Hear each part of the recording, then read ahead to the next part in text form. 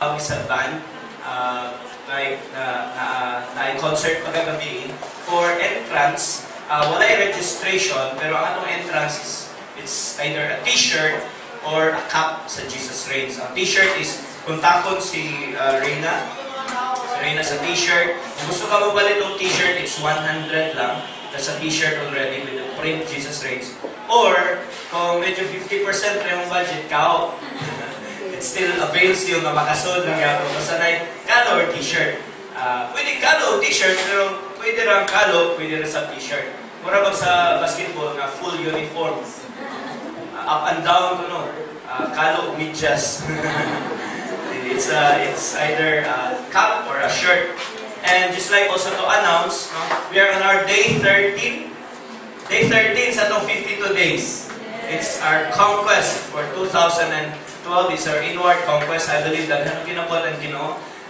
If you want to avail yourself for prayer, kada buntag, alas 7, padung alas 8, padung alas 9, sa 8, alas 12, padung alauna, and sa gabi, alas 7, padung alas 8, just contact si Miss Nice na nasa likod.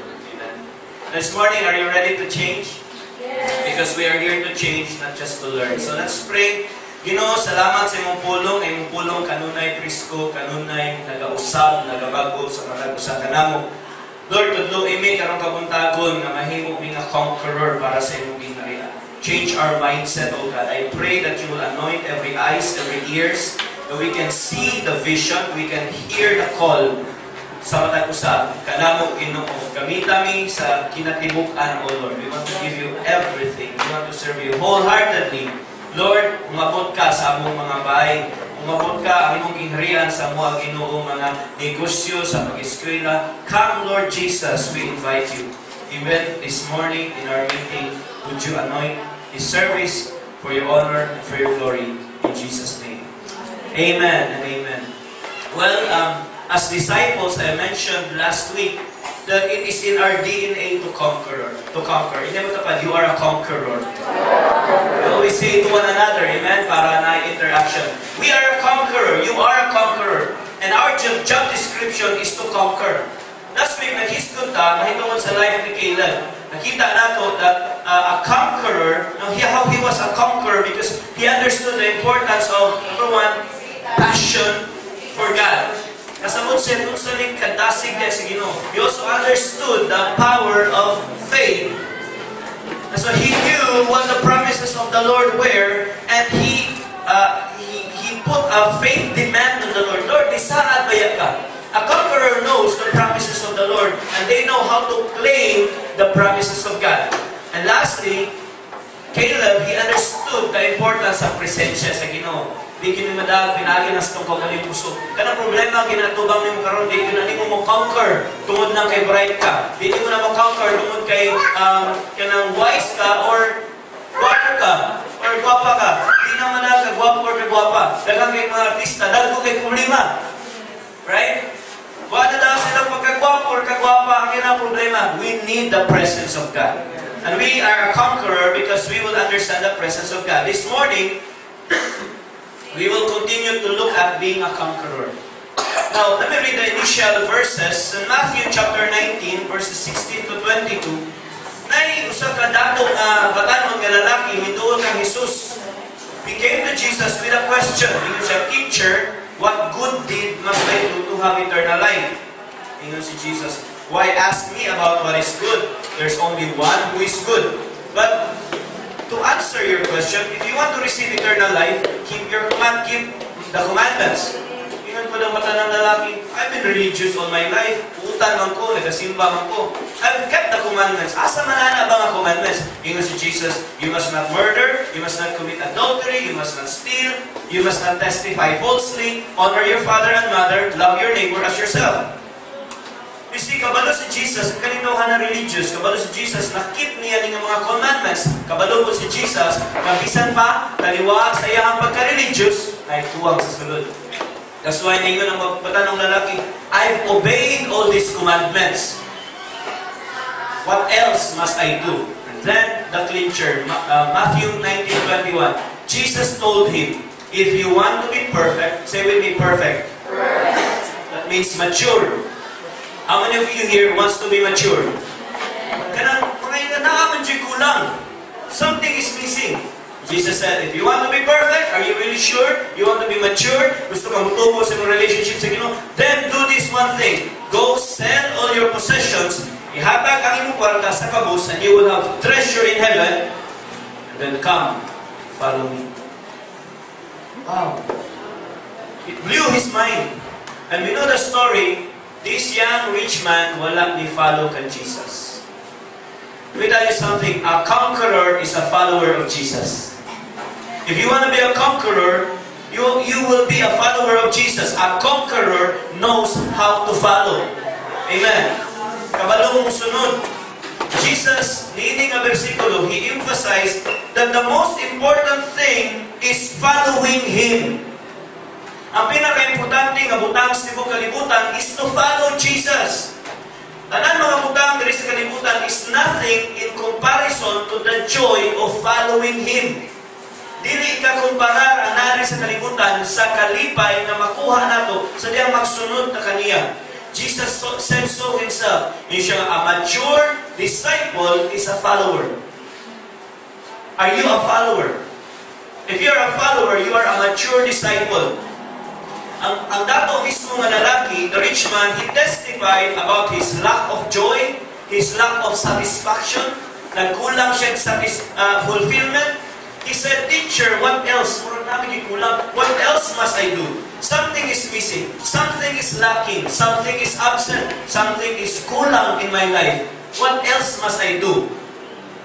Let me tell you something. Life is always lacking something when we are not following someone. Problema sa daghang mga tao, we're always following something. Doon ay mga butang ato ang gitinguha. Mo yan itong ginasunod-sunod kanunay. But we fail to follow someone. And that one person is ang Ginoo mismo. We can never conquer the problems that we have if we are following the emotions na attached sa itong mga problema. Follow the one. And you will conquer your problems. A conqueror is a follower. Tingnan mo tapat. Be a follower. Here's a guy in Luke chapter 22 verse 33. He's a follower. He would say, Peter, Lord, I am ready to go to prison with you, even to die with you. Wow. How many of you likes that statement by Peter? Si Ginoo bisag asa, bisan pag ibala o kanyon, I will follow you. Bisan pag sa prisuhan, bisan pag sa kamatayon, I will follow you. Are you that kind of a disciple? Are you that kind of a person na may ka nga Ginoo mo sunod ko sa imuha, malisod man or masayon? Lord, I will follow you even if it means death. I want to honor you in death or in living. Dead or alive, I want to honor you. Ingon ana ba ka? Peter, ingon ana iya kasing-kasing. This is a statement of a follower. Peter is a follower. He knows how to follow Jesus. All his life, wa siya kuha nga isda. Figuratively speaking, all his life, he was empty. Tibok niya kinabuhi, kanunay lang kulang, until he met Jesus. And Jesus filled the boat with fish. And sa diyan puno ang bangka sa isda, nakita niya, Jesus completes me. Si Jesus lang ang makakompleto sa imuha. And so from that moment on, he's been following Jesus. He's been following Jesus. Amen. Are you following Jesus?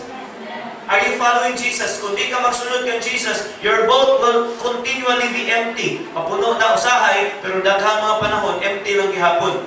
Some generals, they will declare, "Men, attack! I will follow you!" Ah, grabe. Kunya, pag iniglisod na, "Men, retreat! Follow me!" Sila na ikaw na. But a conqueror attacks. A conqueror attacks because their leader is ahead of them. Are you a conqueror? Are you a follower? Peter, he was a follower. Even when Jesus invited him to come to walk in water, he followed. Ang mga onsin, ipuro ang ilang tuhod. They saw Jesus floating in the water. And Jesus announced to Peter, "Come, walk on water." Siguro, what about, but Jesus invited everyone. But only Peter took that step of faith. Una-una sa uban, unlod na ron, unlod na ron, unlod na ron! But he floated. Pero sa diyan na-unlod siya, lagi, unlod lagi! They easily ridicule Jesus. But the good thing is, nilutaw siya for a moment. How many of you knows na si Peter nagkaton sa ang pag-walk sa water? Sila, yun katilaw, isang kausa.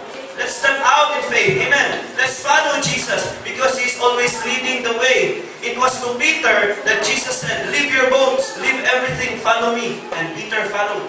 Ibiyaan niya yung panginabuhian because Jesus said, follow me. It was to Peter that Jesus said, total surrender, total commitment, total obedience. And Peter said, yes. Commit ko sa Ginoo 100%. Obey ko sa Ginoo 100%. I-surrender na akong kinabuhi 100%. You see, Peter, he was a follower because kaila siya sa iyang gisunod. It was to Peter. It was Peter who said, Lord, sa iyang ni-atras na ang kadaghanan, Lord, asa man po mi palulong. You have the words of life. Wa naman mi balikan, kumubalik mi, maurang Egypt. Kumubalik mi, maurang hapon, kinabuhi, away kabilikan.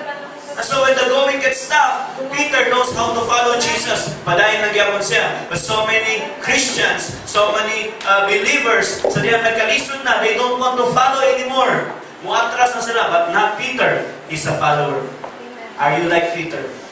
Are you a follower of Jesus? Peter knew how to follow Jesus even when the command is not convenient. Naging mga panahon, lisod na. Lisod ang pagpangalagan sa Ginoo. Again and again, I say, dili lang lisod, it's impossible kung atuan ang kaugalingong kusog. That's why Peter knew, he tried so many times, na ningkamot siya ng musunod kay Jesus, kadaghan mga panahon, napakya siya. Pero ipabarog siya ni Ginoong Jesus. Peter was simply a follower. He followed Jesus when the command is not convenient. He followed Jesus even when he did not understand. May mga panahon, di nakasabot sa sugo. But yet, we are called to be followers. Amen. Sa nagisugo si Ginoo, si Moses, bring the people of God, the Israelites, to cross over, to go to the promised land. He followed. At the beginning, siya nga, Lord, kangaman ko. He made alibis. He said a lot of things, Lord, di ko mo magamit. Kay money.